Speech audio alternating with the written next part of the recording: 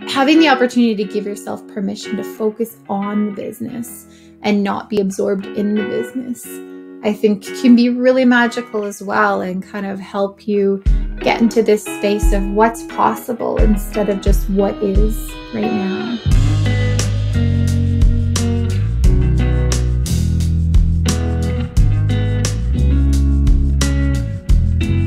All right, so here we are with another edition of Growing the Future podcast with my sidekick Holden, and very excited to have Heather with us from FMC, and Jorg, our current leader and president of the board. And so very excited to have you guys on the podcast today. One of the things I was thinking about as we were planning for this call is that, I don't think they've written too many country songs about farm business management or business planning.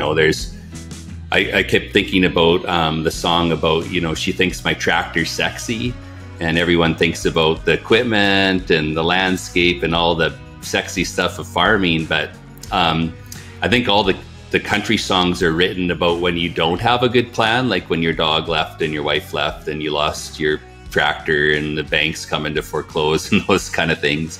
Why don't more people get excited about these things? The reality is we see all the kinds of benefits that come out of business planning and the different approaches. So why is this not something that is more sexy? And why aren't we singing about, how she likes my business plan or my balance sheet?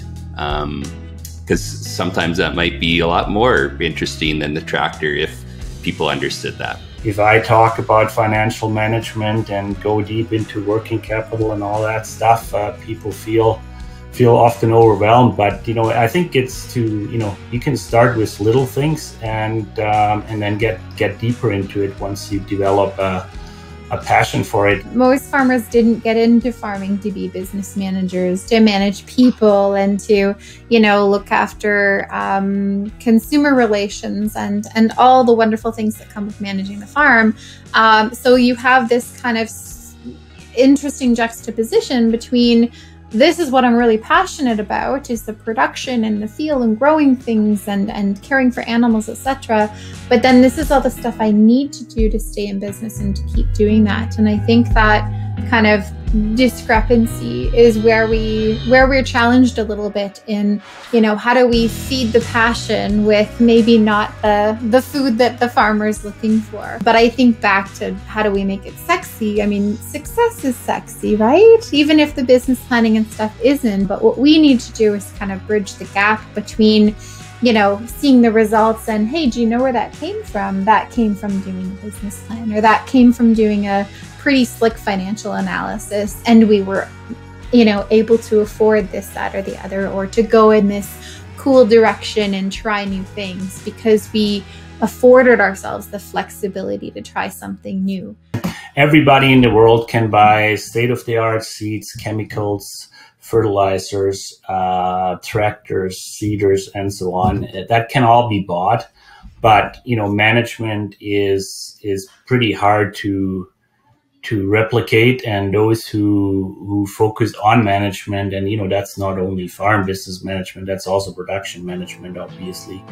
Those guys will be the guys that will be there in future and will strive. So it's not necessarily entirely up to you, right? You just have to be able to fill that bucket and fill that gap. So, whether it's working with an outside advisor, whether it's working with a team of advisors or team of peers, or whether it's a combination of that, building the capacity within your farm, as long as somebody's ticking that box, it doesn't mean that, to be a farmer, you have to be, X, Y, Z. As long as you're, kind of checking those boxes on the things that need to be handled, and that works for you and your team and your skills and your passion, then, you'll be A-okay. It doesn't mean you have to stop going in the tractor or the combine or stop doing the things that you really love and make your soul sing.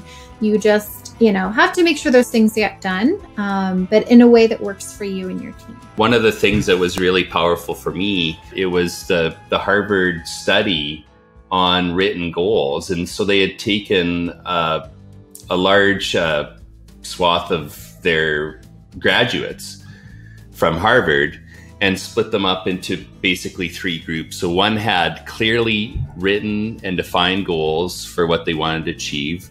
The other group had just goals, but they did write them down and they weren't formalized. And the rest didn't set any goals. So 84% of the group didn't set any goals. The 13% that had goals but not committed to paper earned twice as much as the bottom 84%. And the 3% of them had clearly written goals with plans on how to accomplish that. And that group earned 10 times as much as the other 97% combined. And so when I heard about this study, or it was explained, my first thought was like, holy mackerel, I'm going to start writing down goals like right now, because that is an incredible difference. And one of the things that, we've learned at Strategic Coach was using the R factor question. Where do you want to be in 3 years from now?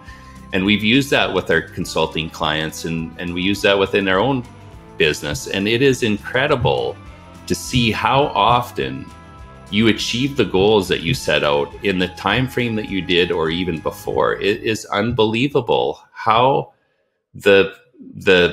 just how that works. It's just uncanny to see that and experience it, but it really is true. There's a bit of an art to it as well, right? Like having your strategic planning meeting maybe offsite when you're not distracted by the phones or who's pulling in the driveway or who's over in that field. But, having that right place where it's like, okay, we're all here and we're focused on this. Having the opportunity to give yourself permission to focus on the business and not be absorbed in the business, I think can be really magical as well, and kind of help you get into this space of what's possible instead of just what is right now. One of the coolest definitions of happiness that I've ever seen was simply, if your environment equals what you think it should be, essentially you're happy. And if it doesn't, you have 2 choices. You either can change your environment or you can change your expectations. Well, I've learned a lot, and now I have to start thinking of lyrics for this country song. Yeah, I think it was a fun call. Thanks a lot, both of you, Heather and Jorg, for coming on. If you want to learn more about Farm Management Canada, just check out their website. We've got our annual Ag Excellence Conference coming up here in December, virtually, of course, this time around, but always a great kind of national event to get some of those juices flowing. And yeah, I mean, if you're successful without a plan, imagine what you could do with a plan. So get a plan, man. That's all I got to say. It's been a lot of fun. Thanks for being on the call today, and hopefully this helps inspires others to work towards achieving their dreams and their freedoms. Thanks so much for the opportunity. Thanks, Terry, and the plan to freedom.